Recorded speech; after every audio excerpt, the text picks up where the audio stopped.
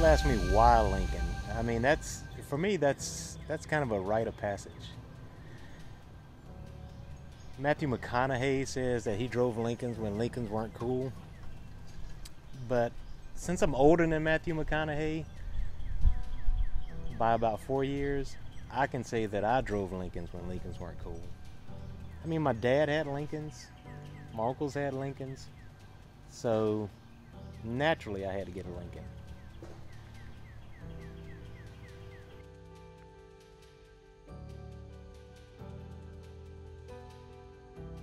Why a 79 Town Car? Well, 2 reasons. The last Lincoln that my dad had was a 79 Town Car. Like the one that I have, except it was white top, same color red interior, except it was velour, which it was nice. And I knew I wanted my Lincoln to be different. When I bought mine, it was gray, dove gray, factory Lincoln color in '79. A half vinyl top that was red, and red interior. And I drove it like that for about 5 years. And once I found that I had enough money to do what I wanted to do to it, I knew that it was 3 things that I wanted to do. 1, getting rid of the vinyl top. I think a slick top Lincoln looks the best. And number 2, I wanted to change the color.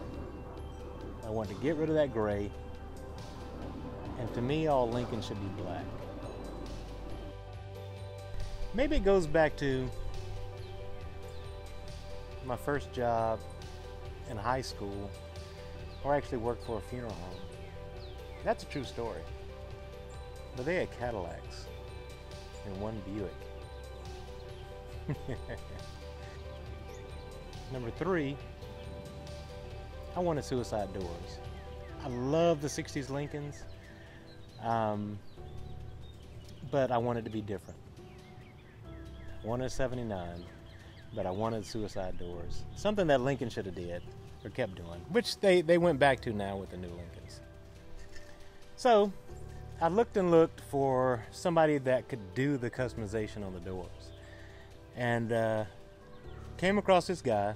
His name's Claudine at Mad Creations, and he said, hey, he said, I can do your rear doors, I can do the suicide conversions. And checked out some of his work, so I said okay. So he did the doors for me, stripped the car down, all the trim, he did the doors, got the paint done, got the stainless steel trim repolished. I said about putting the interior back together. The only thing I had to really do with the interior, because the seats were getting to where they were a little worn, I found a shop in Norcross and got rid of the vinyl seats. Not got rid of them, got rid of the vinyl, had them covered in leather, put new carpet in, stereo, bass in my trunk, and I'm rolling.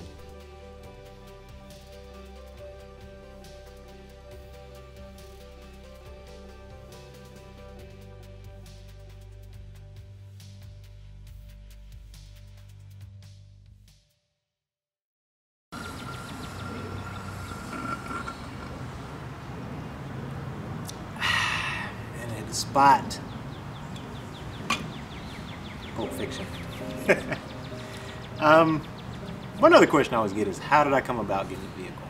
And like I said before, 79 Lincoln is what I was looking for. And I'd been looking for a while on eBay, on Craigslist, other publications.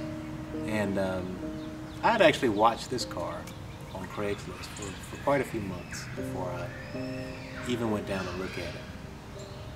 And so I finally went to look at it. It was in South Atlanta. And it was in the back lot of this old warehouse. And it was perfect. 66,000 miles. The price was right where I wanted it. And made the deal. So I'm going through the car, going through the glove box. And the interesting thing, and what I think kind of adds a little backstory to this car, is that in the glove box was a corporate insurance card, registration, and on the registration and the corporate insurance card was the Chick-fil-A Corporation, which everybody knows. You know, they were started here in Atlanta. You know, Truett Cathy's a big car guy.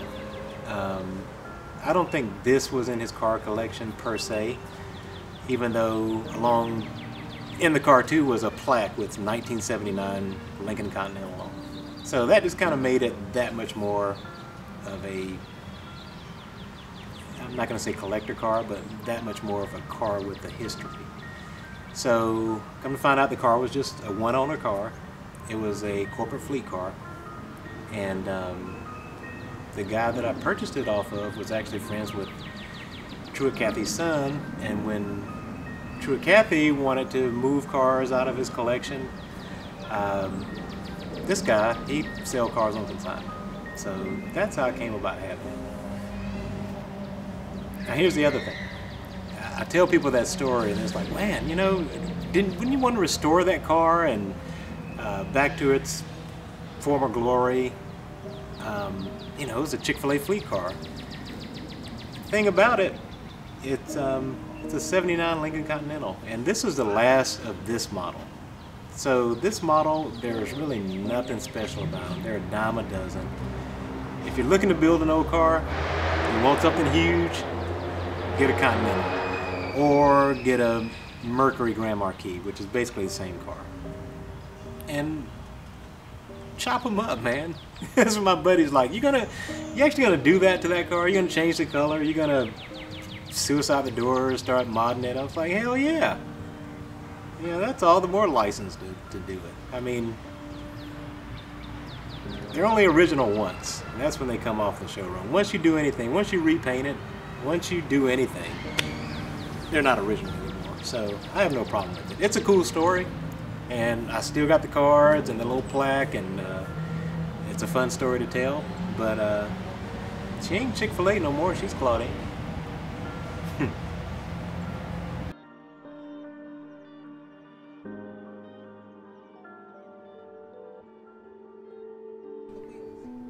You know, I've been asked what made me put Detroit steel wheels on there, and that kind of goes back to my love for the 60s Lincolns. And I'd started watching the show like a lot of car guys did, of Detroit steel or mob steel. And when I got my car, I was really on the fence about what kind of wheels I wanted to put on it. And then I was like, you know what? I'm going with the mob steel wheels. I've never seen, and in my opinion, or from what I've seen, and I've seen a lot of cars, mine is the first 70s Lincoln that had the mob steel wheels on it. The color, Woman Skagg picked out the color because I was going to go black because it's a black car, and the paint itself is actually a factory Ford paint. It's Ford Tuxedo Black, and if you're a Ford guy, then you know that color, and it dances in the sunlight, because it goes from being just black when it's dark to just all different shades of flake in it. And Woman Skagg was like, nah, that'd be too much black. Why don't you do the interior, the color of the interior on the wheels? So I attribute that to her eye, not mine. She had a little bit more vision than I did.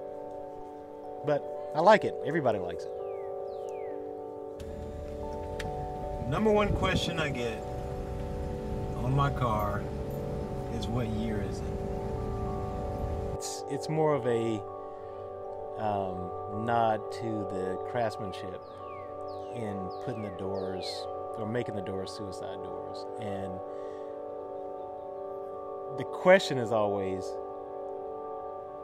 is that stock? Did this model come with suicide doors? And that always, to me, that's the best one, Because, you know, I'm at a car show, a car meet, what have you, and you see people walk in and going, you know, suicide doors, suicide doors. And then you get the older guys that walk up and they're like, that didn't come that way. And I'm always like, nah, it didn't. And I just let them ask. So that, to me, that's one of the best comments. She's complicated, left me in new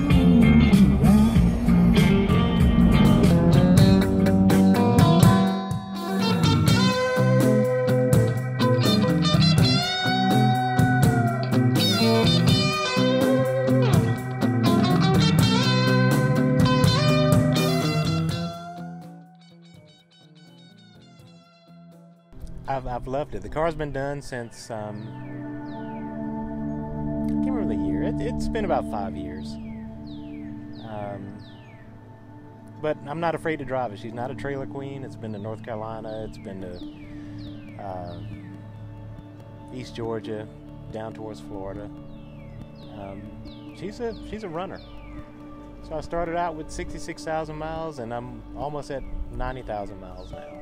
So still on the original engine, original transmission, original rear end, and she's loving life. So Claudine is a roller. She's a beauty, but she's not a trailer queen.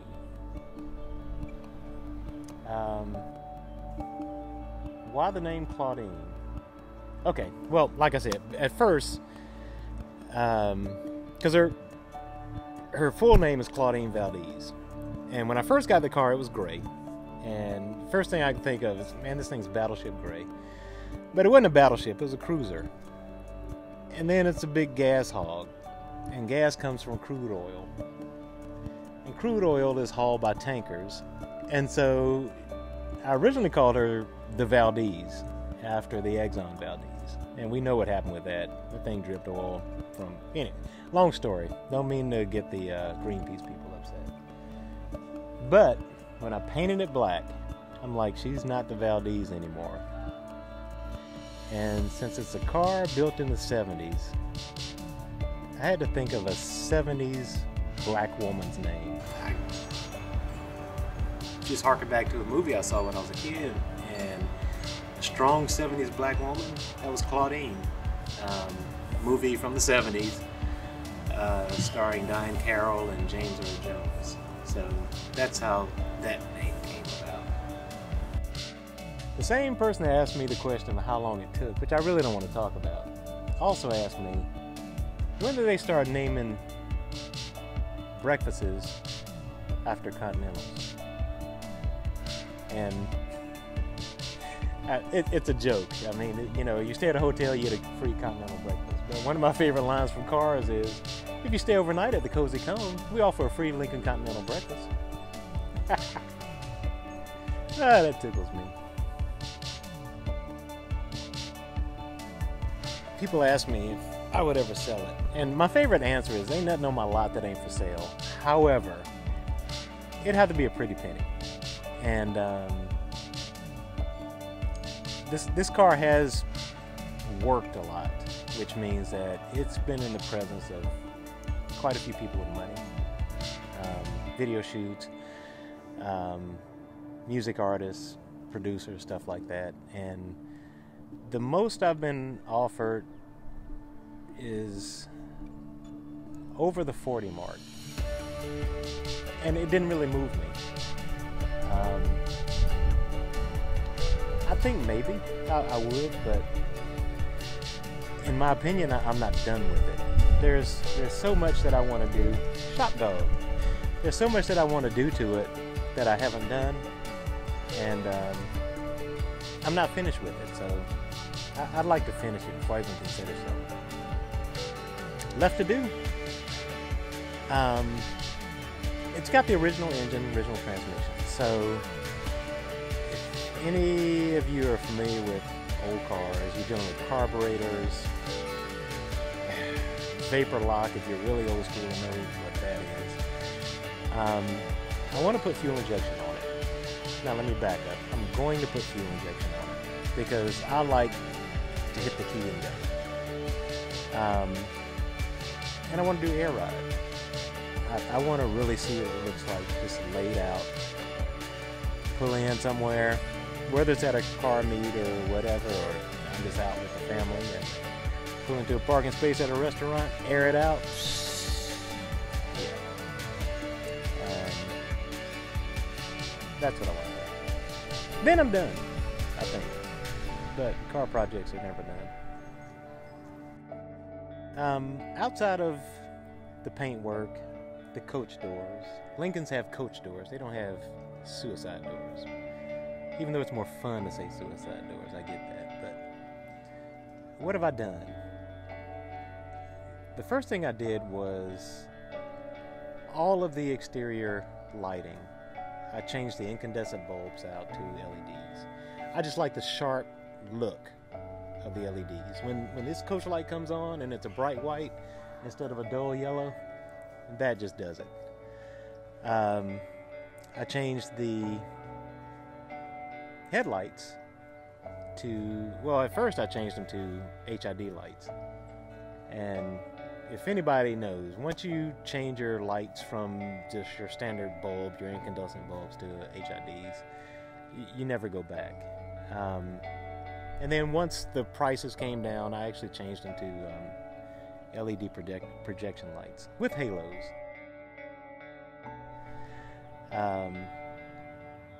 The interior lighting, I changed to LEDs. And on the rear of the Lincoln, you have this long reflector bar that's just basically the two tail lights flank this long reflector bar. And it's just a dead spot on the Lincoln. So I actually pull that out and I put LED strips into that so it lights up the center of the car at night, which I think was a nice touch. A lot of my buddies like that are in my Lincoln Club. Not my Lincoln Club, our Lincoln Club. Dead Gents gave you a plug. Stereo, gotta have my tunes. 12-inch sub in the trunk. So when I'm jamming out, the whole trunk rattles. I love it. And my brother and I, we were having a conversation about that, and it's kind of funny. It's like, why do we still put systems in all of our cars that we build? I said, because we're still kids. Because, see what I'm saying? You got to get old, but you don't have to grow up.